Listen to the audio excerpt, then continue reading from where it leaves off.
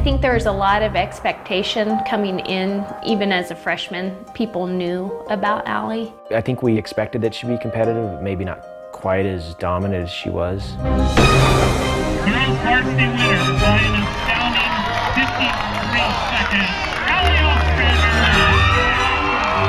She's the best that there's ever been in the state of Alaska. That 30-year record was a big deal. In the state of Alaska, we just don't get these type of quality athletes. They come along, you know, once in a blue moon. So, what are you doing?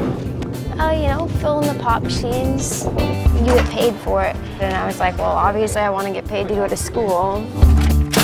Yeah, I was always pretty small. I'll forget about it until I see pictures of me with other people because I feel like I don't act small.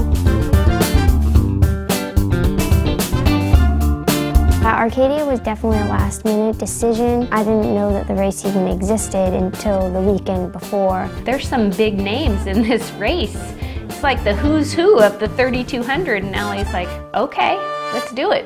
Allie Ostrander of Alaska coming up strong for second. I was super impressed. I gotta admit, 10:03 was faster than what I thought she could do at that time. I think that kind of opened my eyes that I should try to go to bigger races and see how I can stack up against higher competition. Allie Ostrander, #1 ranked runner in the country. She's gonna be battling her first race since October 4th when she ran Alaska State Meet. Nice job, Allie Ostrander.